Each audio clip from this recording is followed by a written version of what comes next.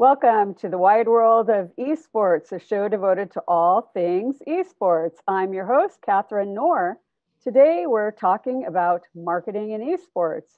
With me is marketing expert Alex Hutchi. Welcome, Alex. Hi, thanks for having me. All right. Well, great to have you. And what made you interested in esports? So I got started with esports actually just by watching Twitch. I thought the network was great when I first got started and watched a lot of my favorite games before I started to play. Okay, so you're actually a big fan. Yes. What are your favorite games? So I'm a huge PC gamer. I started off by playing like Unreal Tournament, Total Annihilation, and now I love playing a lot of Rocket League is probably one of my favorite games. And then I also love mobile games such as Clash Royale, made by Supercell, the game Oh, studio. okay, um, so what made you get interested in marketing? So my marketing background spans from fashion. When I was attending college, and then also when I finished college, I had an internship as a trend at a trend predicting agency. So that really got me started with learning how to research, looking further into like subcultures and youth culture. And when gaming finally started to form a career path of its own, I quickly saw that as an option to take a lot of my fashion and direct to consumer marketing onto esports, which is very similar as far as like working with young people, um, getting products into influencers' hands, and also just finding the latest trends in esports. Okay. Why should a company consider entering into this space? So I think with esports, you have a lot more genuine influencer marketing with products. So one thing that I see very successful happening on TikTok is that you have these very organic reviews on products, experiences, and I think that's something that brands couldn't even imitate from doing a paid commercial or creating something that is a bit more high production. I think now really the future of creating content is definitely just being made right on your phone. Okay. So that brings us to the issue of authenticity. Is authenticity important when you're looking at branding in esports? I think so. I think that gamers are very particular as far as how they see products being presented to them. There's a lot of product that is sold at a very high price point, but then there's also a lot of great product that's available for gamers when they're just getting started, or even if they have an interest in the technology side, which is building PCs, putting together their streaming setup. I think that having a very authentic way of presenting your products to people is important because you really want to build communities and fans that are going to stick with you as your product grows and really give you the honest feedback that's going to help you stay in the industry. Okay. And so, what is the target market in esports? So the target market for esports can actually start as young as middle school because that's actually when a lot of gamers may start to watch and stream a lot of games. For when you get into high school, you have a bit more spending power because, of course, a high schooler can get a job, buy any of the things that they want, and they're also competing for, if they're into sports, sports scholarships and sports branding and wanting to get more into buying things. So the thing with the thing with esports and the thing with sports is that you still have players that are being introduced to brands very young so that it gets instilled in them that they want to participate in these brands and buy them as soon as they can. I mean, I can remember my first experience playing a racing game. And I mean, to this day, like BMW was my first car because of that experience. And it's like you start those brands, that brand exposure young, so that when you can become of age, you those are the brands that you want to like grow up and drive and like customize and have that be a part of like how you identify and join a community. Sure. And so, what is the range of age for esports in terms of like how high would it go up and what would be the gender allocation? Great question. So I think that when it comes to the age, you have your middle schoolers that are looking to start gaming or they're looking for more of like a community and building. Just working with other kids, I think, is really important. So if some kids gravitates more to field sports, that's a good way for them to socialize. But then you also have a group of kids that really enjoy just being on the computer. And I think still having that community aspect is very important, even if you're playing a solo game. And then you move into high school to college, and the college level is something that I think you see a lot more competition, you see a lot more earnings that can be made.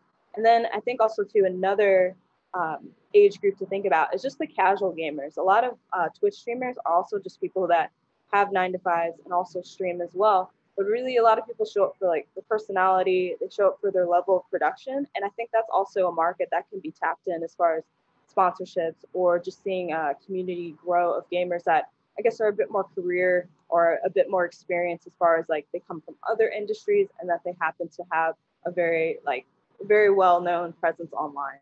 So those are kind of the ranges that I see as far as like gamers and casual gamers versus competitive gaming. So I think that there's a lot of brands that can really start reaching out and just experiment with the different audiences that a lot of streamers have put in a lot of hard work to grow. And so, how does it divide between male and female? I think we traditionally think of the market being young men, but do you think that there's an audience? Is there a female market? Yeah, I think the female market or girl gamer is becoming more of a thing that is existing, and the representation is very important. But also too, like to know that there's a safe place for young girls to game and get that experience in that community. I think that as we get started right now, seeing a lot of like women only led or women only tournaments, I think those are good right now for representation and also keeping a nice friendly environment. And as we start to just have more serious conversations about just online and toxicity online and just some things that just aren't really appropriate for being online and gaming and just focusing on the game, I think that as we kind of mature with this industry and also just from being online, that there wouldn't have to be this sort of separation of gamers from male and female, is that we can really focus on the game. But I think getting started, it's just really important to show that representation and women leading in gaming, whether they are on the organization side or the operations or gamers themselves. I think that's really inspiring for a lot of young people that are going to get into gaming and make a great gaming culture because they realize how it can affect not just on the game but also like just mental health of just being online all the time and being exposed to sort of the comments that are just online that just come with the territory of being online. So you mentioned BMW, and that's you would call that a non-endemic brand, right? Mm-hmm. Okay, like what is the difference between a non-endemic versus an endemic brand? We hear that a lot with esports. So to define that, I would look at when you're gaming, you have your actual like game console versus you have the accessories that go with it. So headphones to mechanical keyboard. And then you also have the brands that are visibly in the game. So in most recently, Cyber 2077 had Porsche endorse them as like the official car in the game. That would be a good example of a non-endemic brand where it's not so much like a part of the gamer and their experience. It's more of what the gamers are experiencing and visualizing from the game producers that are using brands or mimicking sort of like the culture in which the characters are in. That's very similar to real life experiences. So what non-endemic brands other than Porsche and BMW have entered the space? I think also clothing plays a big part. So the way that a character's styled, looking at things that are similar to like what cities they're in, just anything that could be similar to like either something a pop culture reference. I think all of those are considered a type of branding in a sense that still leave an impression on the player, and also the cosplay being something that also is like very big into gaming, anime, manga. I think all those references play into the culture of, gamers are not just solely focused on gaming. They also have like a culture that is just very imaginative. And I think that games really are a way to express themselves and also a community that they can have fun in as well. So that's I think games are very interesting in how they incorporate other aspects of life into them. So as a consumer of games and being someone who is a gamer, have you noticed the marketing directed towards you? I think at times there are some characters that emerge. Like for me personally, like my narrative in gaming, I think that definitely as more like representation becomes like more of a thing. I think that there will be more characters and just more gamers that are just relatable to people that are new to gaming or haven't thought about it. I think that you also have like the casual gaming, like such as like politicians being on gaming and live streaming and just being a part of pop culture. I think all of that is a great way to show that gaming is this community that can be very inclusive, and that it's also, you have the competitive side, which is the esports, and then you also have casual gaming. So I think that, just as more people kind of see it as a career path, that it will start to have more representation. That I think games not only will start with the creativity side, but also too in the industry, you'll see more organizations that have that diversity and inclusion that really are representing the culture that's emerging right now. So how does esports compare with traditional sports as a branding medium? So I think that the players still have the same likeliness that they can monetize, just as similar to a sports team having jerseys, branding, the television series everything being televised. I think that esports has a very similar thing that they're experiencing.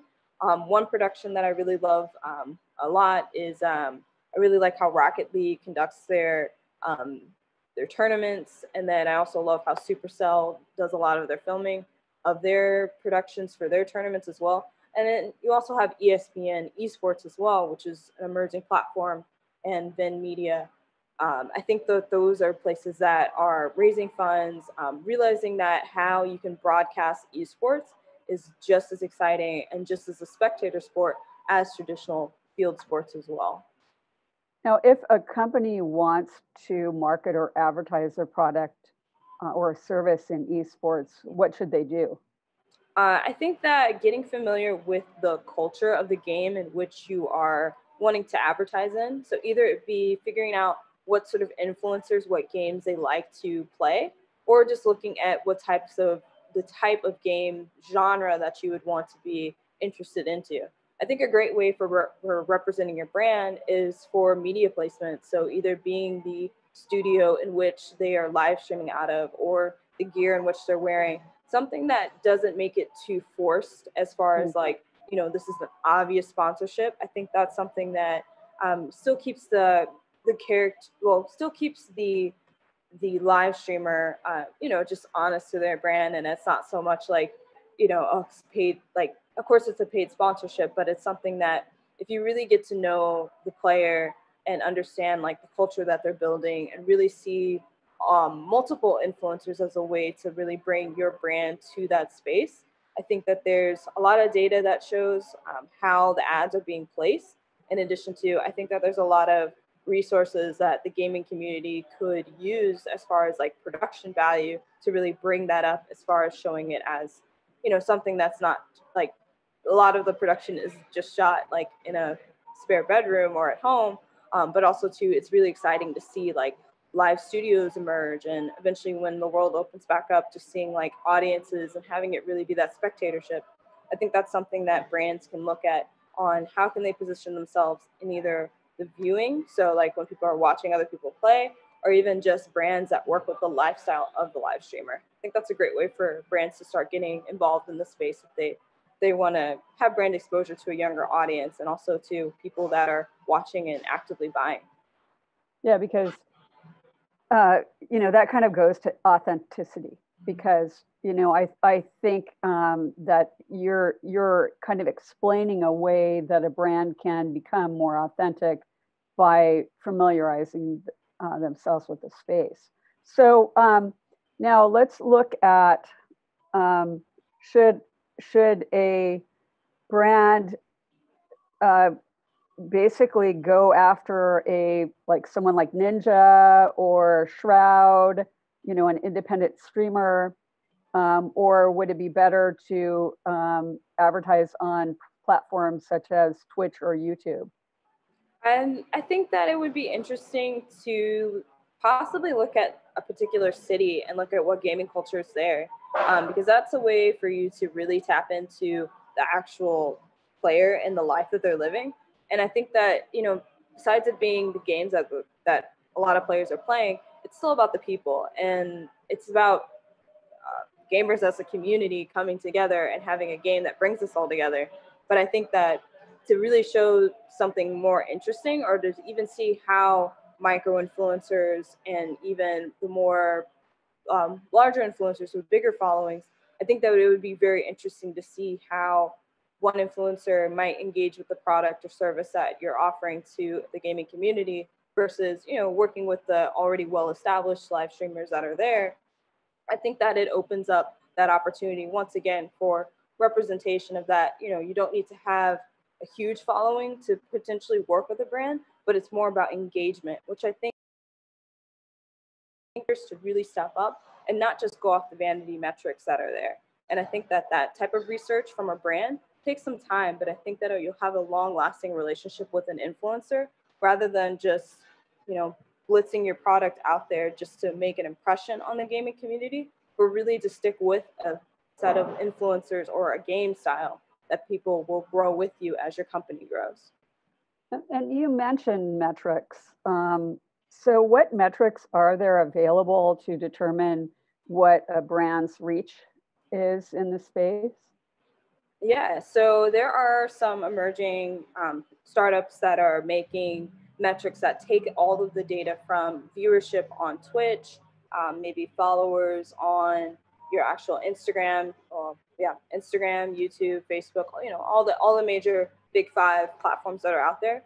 I think that what still is being discovered is how exactly do you measure the viewership, like when is the peak view, of course, when people get on, and then also like when do people drop off, and then also too within the stream, there's so much, because a stream could be close to anywhere from like an hour to 4 hours in a gaming session. It's very interesting to see what sort of tools will be made to track that sort of brand engagement that's happening over time, and to really give those solid facts to partnerships and to sponsorships to really show the actual data. But I think for now, I think that it's when you're working with an influencer and they have an engaging audience, you can kind of go off either. I mean, still affiliate programs are great because they give content creators a great way to talk about product and to showcase their stream and their setup.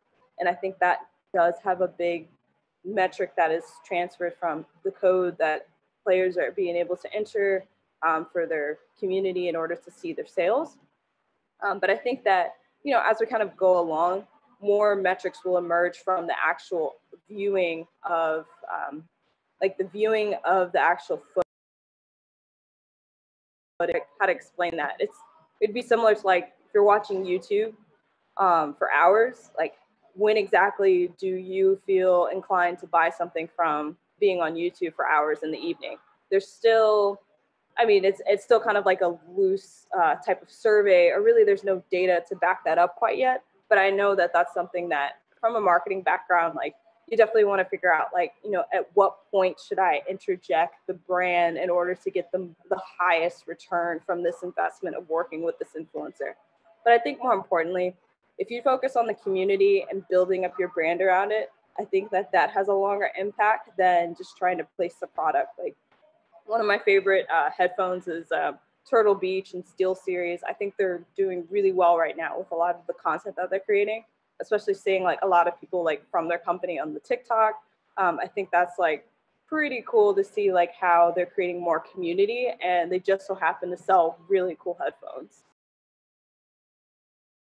Of leads to this idea of fragmentation and marketing fragmentation in terms of like you might be targeting a U.S. audience because your brand is or service is located in the United States. Yet it just so happens that a certain percentage of those viewing that particular influencer or that particular platform would be in China or would be in South Korea. How how do you deal with that so you don't waste impressions? That is a very interesting question. I'm not as well versed in sort of an international viewership of a product being made, but I still think that it's something that maybe from a local standpoint, it would be interesting to see potentially local brands networking with influencers that are doing these longer live streams and potentially sponsoring them with some sort of in-kind sponsorship or even so I think that's an interesting fact to further like do research and really track to see who's really figuring out like what viewership is from more of an international market versus what's domestic as far as like American culture and the different products that they place. But I love that gaming organizations are worldwide, and I think that's something to as yeah, just as it goes further, like that would be something I could definitely speak further on as far as like international international viewership and products being placed. How do you think the pandemic has influenced marketing in esports? Do you think that that's caused there to be more interest in marketing in this space? I think so. I think that because a lot of people are at home and wanting more at home entertainment, that you have seen an increase in game consoles, especially the PS5 that's coming out. The predicted sales are, double or triple than what they are usually expecting the same quarter. I think that a lot of people too are seeing that, the stay at home culture may be something that it can be enhanced either with like VR technology, which is has its season, especially with like gamers or just experiences.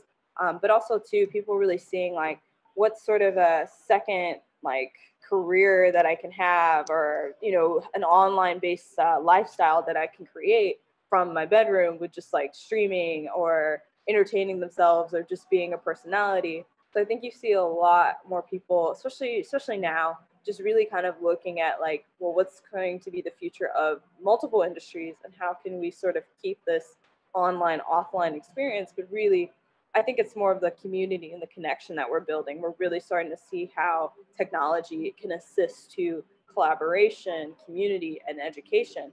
And I think that, I hope that that's here to stay once, we all can go back out. I think that it is super important to share that knowledge across multiple countries or communities just from using the technology that we do have, and more people will start to come up with more ingenious ways of how to either game or host tournaments online. I think that's something that is going to be pretty exciting to see what the future of it is going to look like. So, I do think that with the pandemic and the fact that traditional sports have been pretty much shut down, that esports has gained so much attention.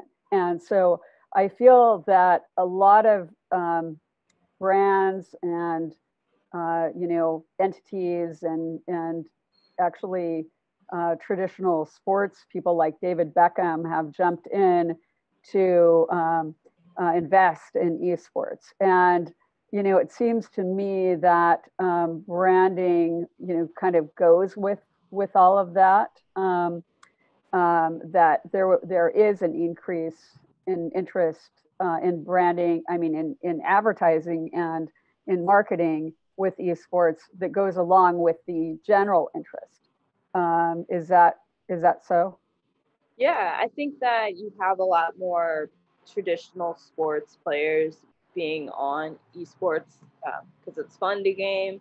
It also increases like their brand awareness, so people now know like football players, soccer players, just sports players in general that maybe they may not watch them play in during the season, but they may have watched them game on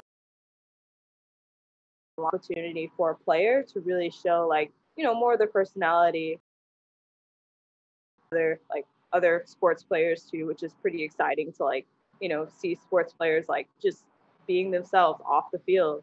I think that the branding of it all, and also just people seeing the opportunity of having another source of entertainment, which is like one of America's biggest exports, as being entertaining. I think it's going to be very exciting to see who else gets into the space and from what backgrounds of what's traditional sports that they have.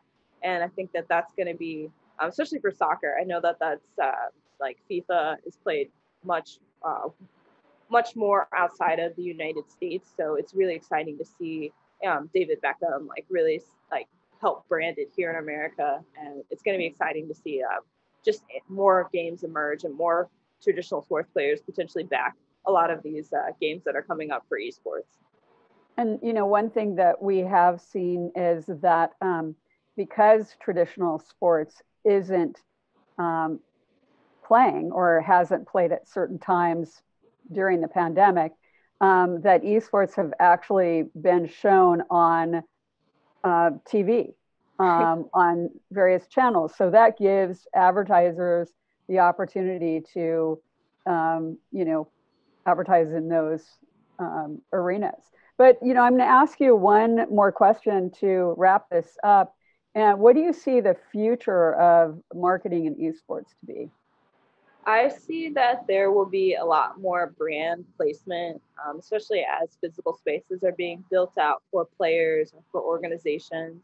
I think that also it would be great to see more education just around the esports industry, as far as like, if you may not be athletically inclined to be a pro gamer, I still think that marketing is a great path for anyone to pursue that wants to be creative, wants to work with influencers, also can be analytical and just really work from their experiences. So I really feel like the future of esports is definitely going to be people that really understand more about the gaming culture themselves, and then can also tie in the traditional marketing channels such as TV, online based, and then also to like text communication, Discord servers. I think having a broad stroke of understanding how people are communicating is definitely going to be more of the focus on esports and marketing in the future. So that's kind of like my opinion on it. I think that there's going to be a lot of more exciting ways that professional like pro gamers and brands are going to collaborate. I love the apparel collaborations that are existing. I think that that's going to be more to come with that, as far as like marketing to players, and even showing esports apparel as more like a streetwear kind of feel. So I think it's going to be interesting to see just across the different markets come into esports. Yeah, and you're in the right field. Marketing in esports is quite exciting. Alex, thank you so much for being on the wide world of esports today. Thank you. Thanks for having me. All right. Thank you for joining us today. Next week, my guest will be esports PhD candidate Sky Kauveloa, and we'll see you then. Aloha.